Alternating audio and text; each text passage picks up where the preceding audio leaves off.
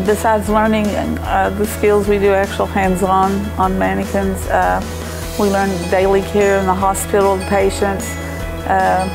We give IVs, we give shots, we do wound care, we do catheterization. We do a little bit of everything that you would do in the hospital, and they do their actual clinicals in the hospital.